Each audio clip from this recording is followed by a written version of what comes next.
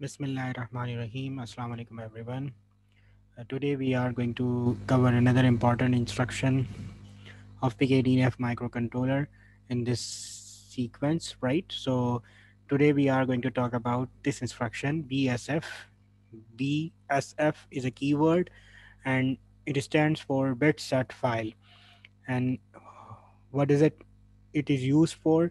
It is used for to set any bit of any file register location, right? That is why if you look at the format after this keyword BSF, we have a file register, that is the location that we, and then we have a bit, right? So there are two operands we can actually set that specific bit of that specific file register location.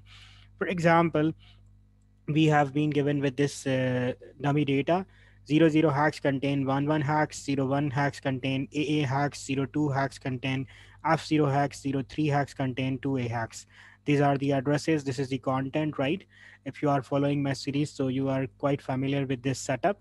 So let's say if you are going to write BSF file register, let's say we are changing 01 hacks and we are changing what bit.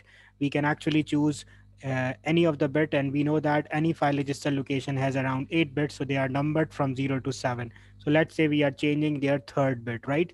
So what is going to happen?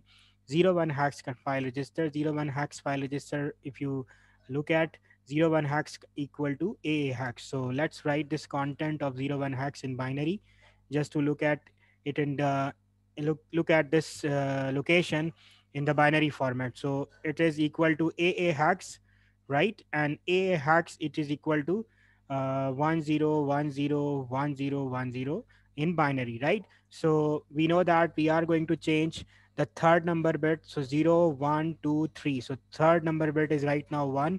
So if you gonna implement this instruction, it will not change anything. So if we execute this instruction, we won't have any change. Let's change this instruction bit further. So for example, if I write BSF bit set file 01 hacks, and this time I'm going to change second number bit. So if I'm going to count these bits from this left side, so 0th bit, 1st bit, and second bit. So second bit is basically 0 here. So after the execution of this instruction, what is going to happen after the execution of this instruction, uh, this content would become the 0 bit. We won't change 1 bit, we don't change, but second bit we gonna change it. It will become 1. So if you look at it, it is becoming now 1010, which is equal to A, and uh, 1110, which is equal to E. So data will become AE hacks. So we have to modify after the execution of this content or this instruction, it will become AE hacks. So I hope you have understand this function of this instruction. So basically, this instruction is used to change the any single bit or any bit of any file register location, and you have to mention those file register over here and the bit over here, right?